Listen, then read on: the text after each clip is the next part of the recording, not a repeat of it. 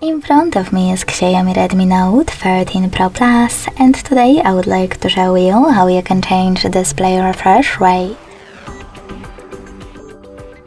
Begin by opening settings and scrolling down just a bit to access display. Now scroll down again and click on refresh rate. Following that, you can tap on default or select custom. If you decided to pick custom, tap on refresh rate below it and apply the best one for you from the pop-up. When you finished, just go back. Thanks so much for watching. If you enjoyed this video, leave a like, comment and subscribe. Bye!